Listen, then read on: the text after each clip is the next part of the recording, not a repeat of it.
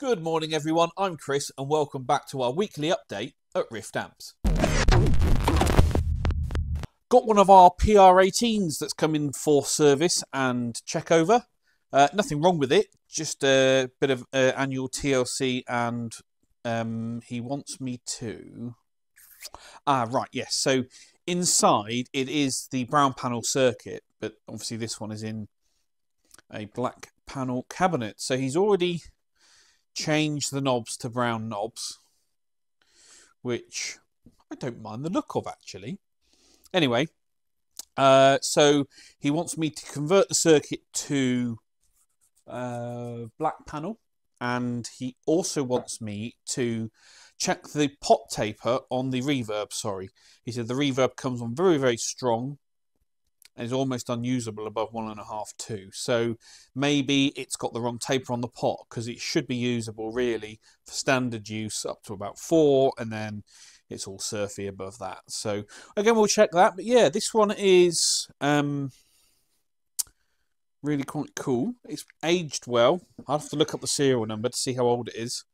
But it's got, you know, a little bit of wear and tear on it and scuff, so it has been used.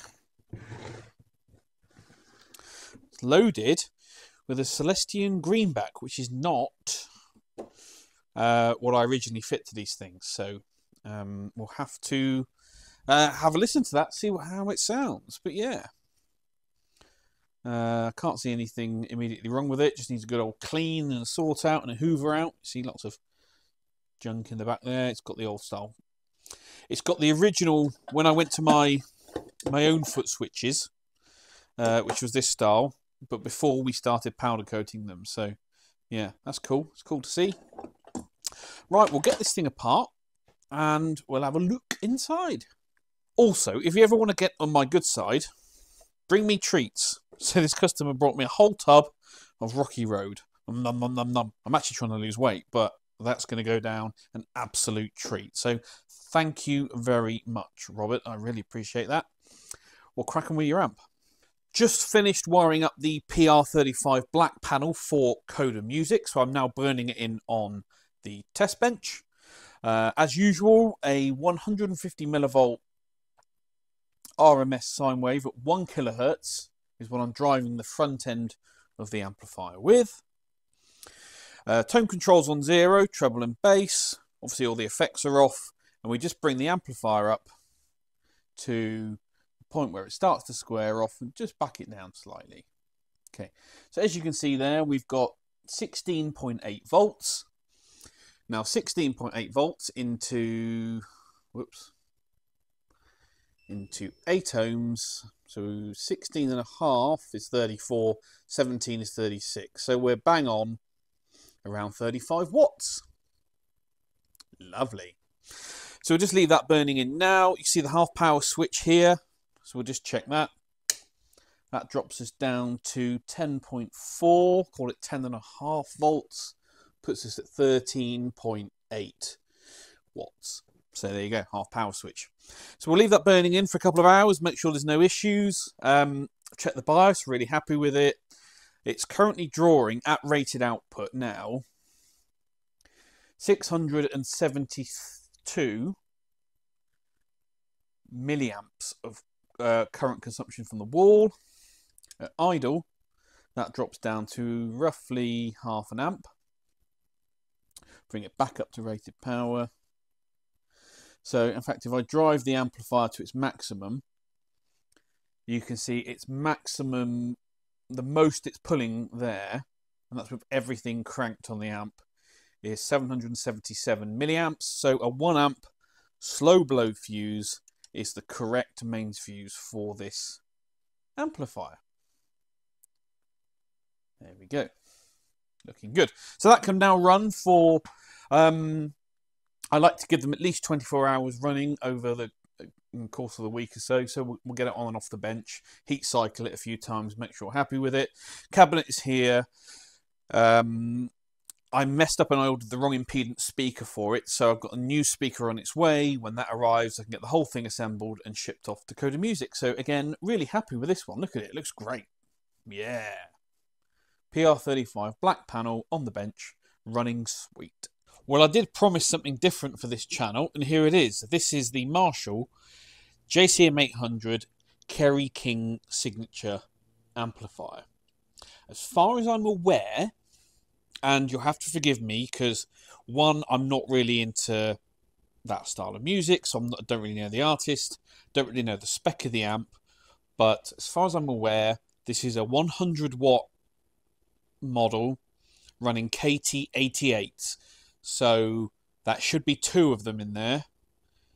So it's not a 4EL34 model, it should be KT88s. Now, super high gain, of course, as you would expect. It's got some really interesting font and text on this. Can I show you? So they've used this font all the way through. Looks like it's a standard tone stack setup. It's got a knob here called the Beast, not a knob, a push switch. I don't know what that does. Looks like it's got a noise gate, and it's got a knob called Assault. I mean, I have no idea. No idea at all. So what's it come in for? Well, my customer has recently purchased this and says it's got a lot of what he thinks is mains hum, which doesn't change if he plugs it into a different outlet. None of the controls or switches affect that hum. So he wants me to investigate that for him. He wants me to give it a once over, service as required, usual bits and pieces, and we'll take it from there. But I've never seen inside one of these. I assume it's standard Marshall PCBs inside, but let's get the thing open and have a look. Okay.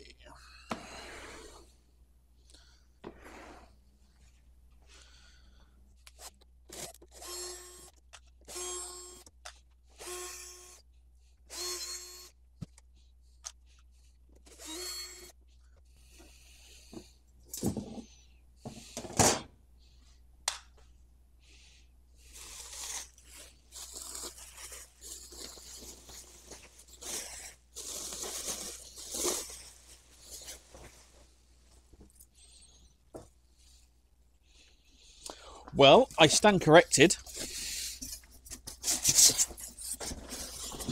That is a quad. Sorry, I'm just popping the packaging away. A quad of KT88s. There they are. Marshall branded. So what can we see? Well, first of all, he packed it very well, which is good news. Not always the case. But yeah, he's packed that one really well. Looking over here, got an absolute monster of a transformer there. Let's get the ruler. We'll measure the stack on it.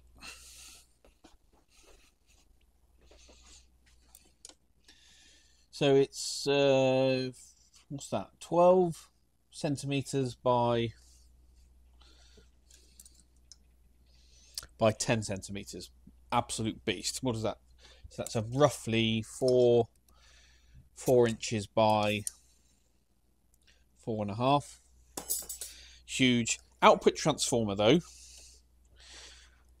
It's quite long, but again quite thin, quite a short stack on it. So 1.5 inches. Interesting. I wonder if it's... You see, 4 KT88, sorry, I'm thinking out loud here, would usually be 200 watts. Right, so if this is only a 100 watt amp, yeah, output 100 watts RMS. These are obviously very, either if they're running quite cool or they're simply not stressed at all. Why are they in there? It's probably for the bottom end characteristic, you know, a super tight bottom end, which is why they often work very well in bass guitar amplifiers. And in this, I would imagine that they've just taken a standard 4EL34 amp and just converted it to work with KT88s. There's more heater current that's needed and other bits and pieces, but it's probably they're probably not pushing these as far as you could, so I bet they last forever. Anyway, so that's that. No choke that I can see. just the power transformer. Again, you always know it's the power transformer because it's usually closest to the input socket, the main socket, and the output transformer usually closest to your speaker sockets. Not always the case, but if you're not sure, that's a good rule of thumb. Okay, let's pull the chassis.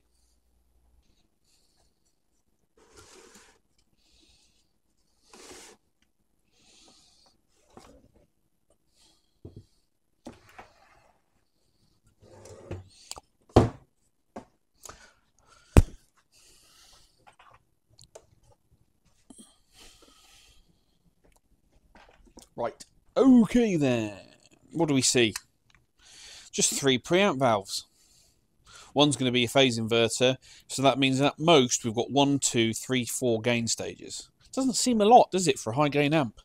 There must be something else going on in there. I wonder if there's diode clipping or something similar. Try and get you a better view.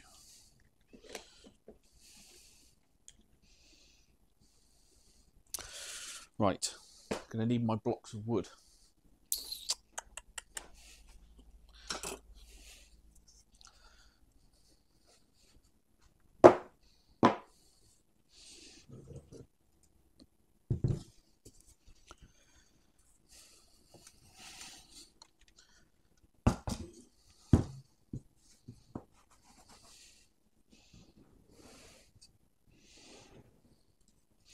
Wow, okay. That's surprisingly simple. I was expecting to see multiple layers of PCBs in this thing, but there really isn't. So we'll start up at the mains end. Diagonal transformer. 00121. Or is it a D5145 model? Anyway, that's that one. Filter cans. More filtering. Lots of filtering. Quite a sparse board, to be honest. There's not a lot going on, is there? And the output transformer as well. Front board. You see there's those components hidden, those discrete components there. And our switches on the back. There's not a lot in here, is there? Let's give you a closer look. Now, what are we looking for? Well, obviously with our visual inspection, we just look for anything that's out of the ordinary. So anything that doesn't look right. Can we see any burnt or fried components?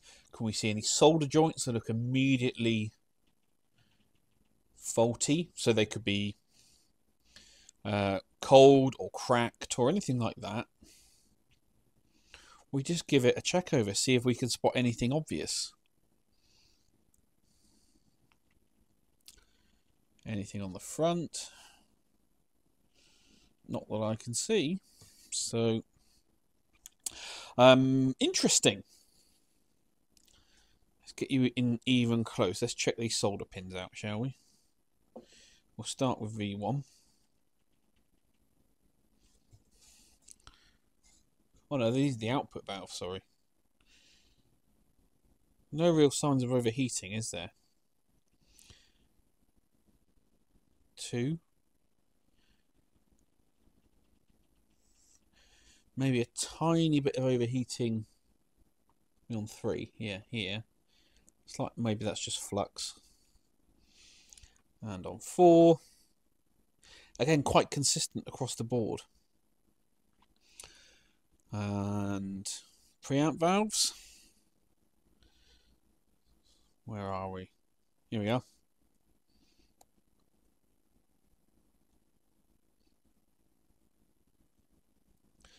And the next one. And the next one. And that's it. That's all we've got. Okay, so visual inspection passed. I neither see anything obvious or externally or internally on the chassis. So our next step will be to fire it up on the test bench, see if we can find this hum. Here's the black Tolexed brown plate circuit PR18 that came in for black plate conversion circuit only. So that's now all done, all tested and sorted. I've just finished bench testing it. Bang on where it needs to be. It sounds great, looks great. The other thing we wanted to do was just tweak the reverb circuit so it's not as intense at the lower end of the dial, which I've now done. Customer can report back to me on that to make sure he's happy. But yeah, all good. Okay, KERRY King on the bench. I fired it up. I'm running it at 8 ohms, which is what my setup is at the moment. I've got another microphone on here, so you should be able to hear any noise and hum as well, because the one next to my face that I'm wearing doesn't quite pick everything up. Anyway, I've got the iPad on there. If I go really quiet, you'll be able to see how much noise there is.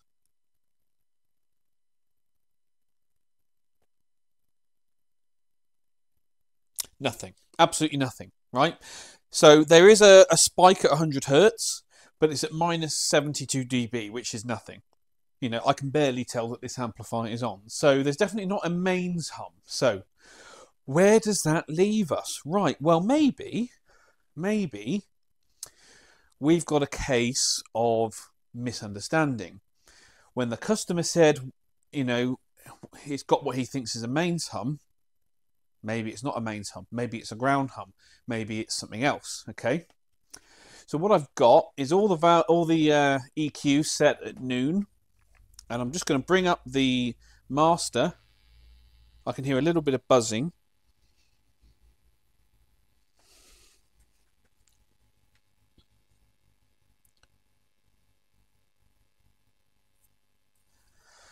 And if I bring up the gain control all the way,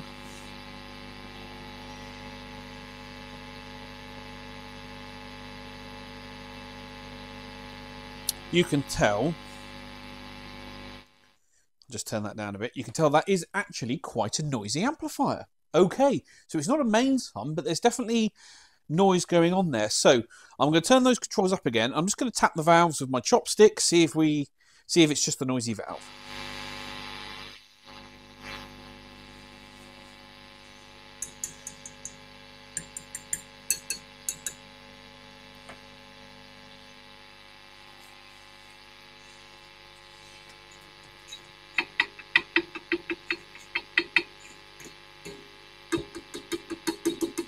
That one's microphonic.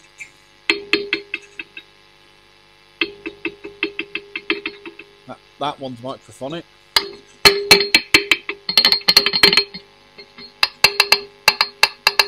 And that one's microphonic. So we've got 3 very, very noisy preamp valves. So before I can even go further with this, we need to fit some selected low noise, low microphony valves, preamp valves, and then test it again. So all I've done is I've swapped out V1 with a 7025, which is a very low noise, low microphony valve.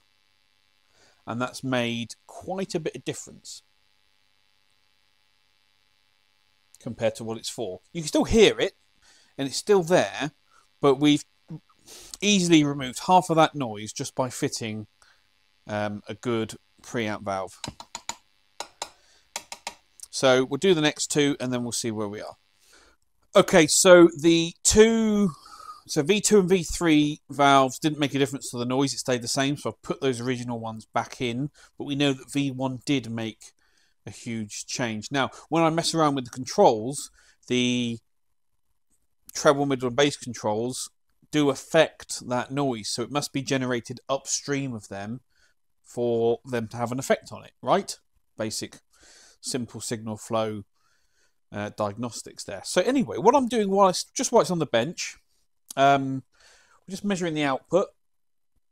I've got the 10 times probes on, so you've got times that voltage figure there by 10, so 30.4 volts. 31.2, something like that, into 8 ohms. 31, zoom you in. 31.2 is 120 watts. So about there, somewhere about 110, 120 watts. So nice and healthy, right?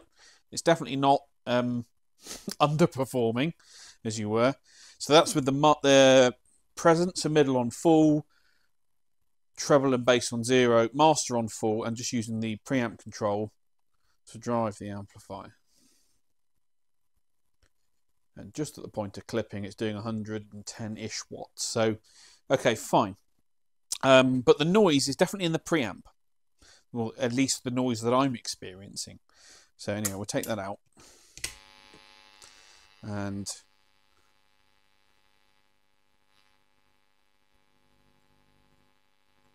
yeah, the tone stack definitely affects it.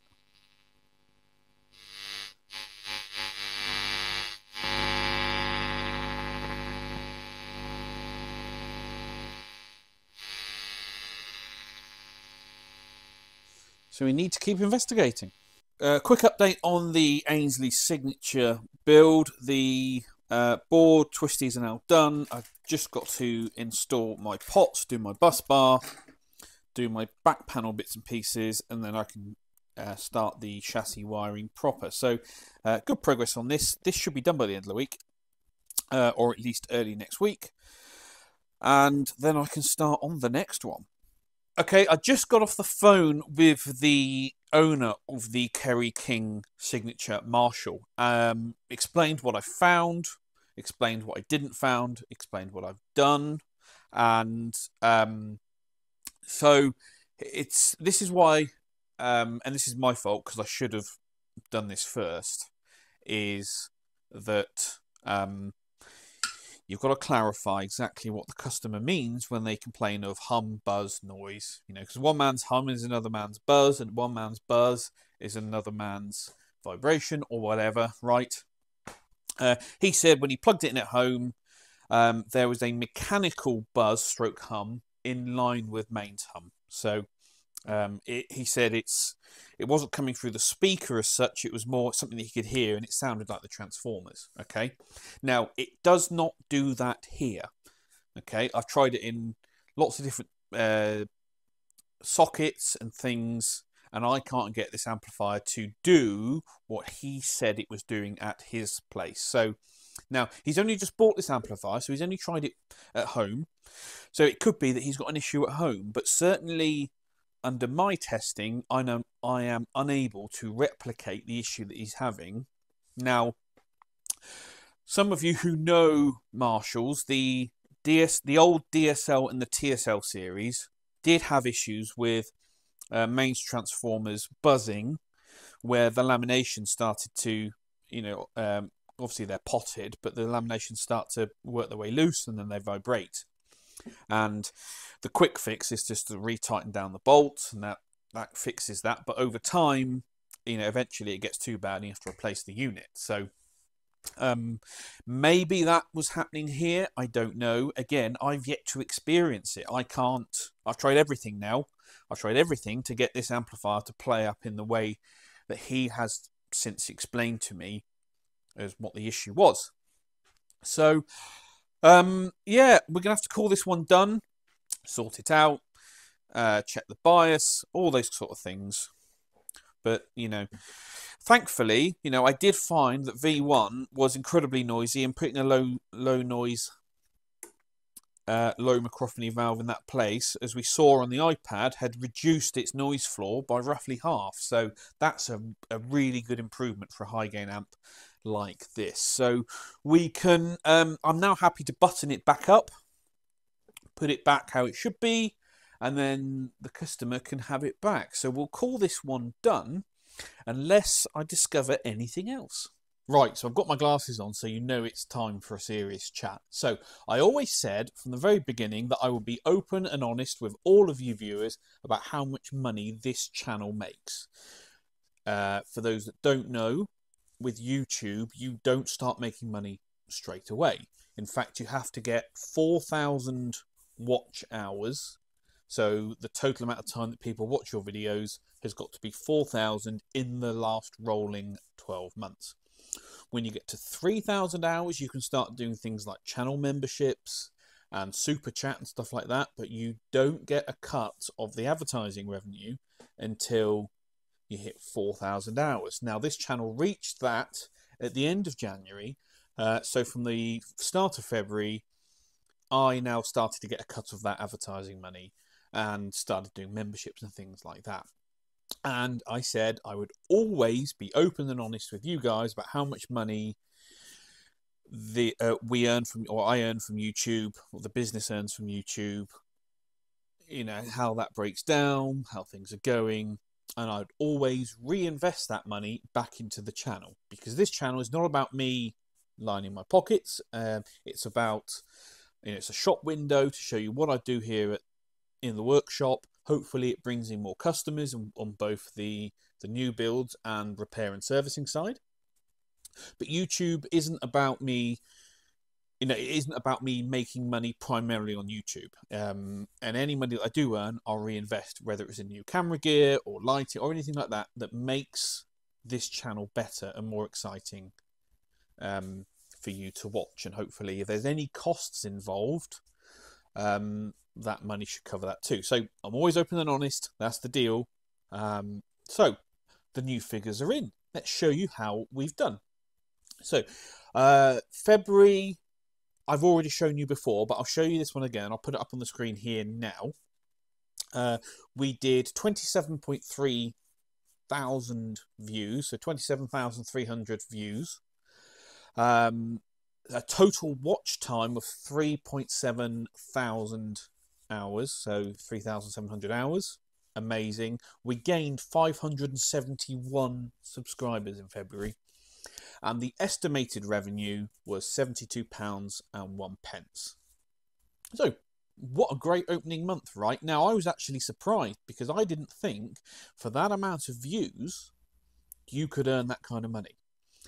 And most of you know what I did was, when that money came in, I bought myself an overhead camera rig for the bench, and I've started doing some live streams with that. So trying to improve the production quality of the videos and make things a bit more exciting and show you in more detail what I'm doing.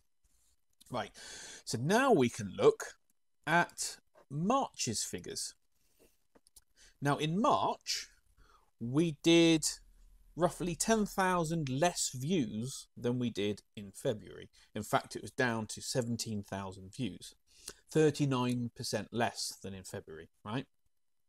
Our watch time was down to 2.2 thousand hours, so 2,200, which is 41% less.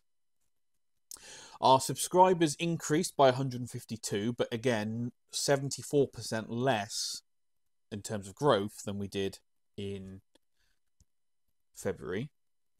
But our revenue was £67.98, so only £3 less, which means we've earned more per 1,000 views in March than we did in February.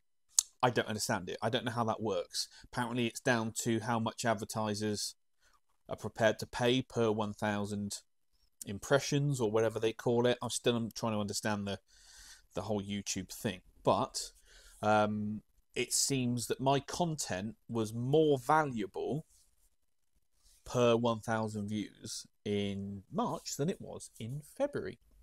So I don't know what that means. I don't know what to take away from that, but it seems the content I was putting out, advertisers were prepared to pay more to show their adverts on my videos, even though the channel had less views. Right? Yes, okay. And so that's where we were in March. Now, April, it's only the 11th of April as I'm filming this, Thursday the 11th, right? But I'm going to show you the figures up to date so far for April. Okay? So April obviously started with our April Fool's video, and then we've had the Tonking video that came out, and a couple of other videos. Right. So far in April, look at these numbers. Nearly 13,000 views, right? 1,700 hours watch time. I've gained 140 subscribers. So, but I've already earned nearly £56, £57. 56.48 is the number. So there again, my channel, my takeaway from this is that advertisers are paying even more money per 1,000 views to advertise on this channel. Is that how it works? I don't know. So one thing you have to be aware of is that when it comes to being paid by YouTube, there is a minimum threshold in that you have to earn £60 in the UK before they pay out. If you earn £59, you have to wait until it hits over 60 and they pay you the following month. So it's not even halfway through the month and I'm almost at that threshold, right? So I don't quite understand it. I've gained 140 subscribers in 11 days. Amazing. Thank you so much. You know, I'm really appreciative of it, right? But I'm still working this out. Is this right? Is this how YouTube really works? Okay, so if I did, you know, all right, so you could probably work it out. Let's go back to March's figures. For March, 17,000 views earned me 68 quid, right? Now, not a large amount of money, but I haven't really done anything different. I'm still putting out the same number of videos as I have before. Can you imagine people who are putting out 2-3 videos a week that earn 500,000 views per video, right? That's absolutely ridiculous. So it's crazy to me. So what do I do? Well, the whole point of this, and it's, you know, I'm trying not to ramble on too much, but all of that money is being reinvested in the channel. I've got a new camera coming because I currently film this on quite an old iPhone. Yes, it's in 4K now, but we're upgrading the camera. I've got better lighting coming, more microphones and more sound so we can do better stuff. But I'm still trying to keep it as easy to make and easy to produce as possible so it doesn't take over, because this is just as I always say, it's a show and tell. The work comes first and I show you what I'm doing. YouTube is never the priority. But yeah, those are the numbers. Thank you so much for watching. You know I really, really appreciate it all. I say this all the time, but I still can't believe that people tune in and watch my videos. So thank you so much. Don't forget to give this video a thumbs up. Comments down below. I've started to reply to more videos, more comments, sorry. So if you have a really genuinely interesting question or comment, higher chance that I'm going to reply to it. You know my rules on stupid comments. And if you want to join this channel, please do. It's not a lot of money. It really helps. You get access to the videos early, and I shall catch you all at the next one.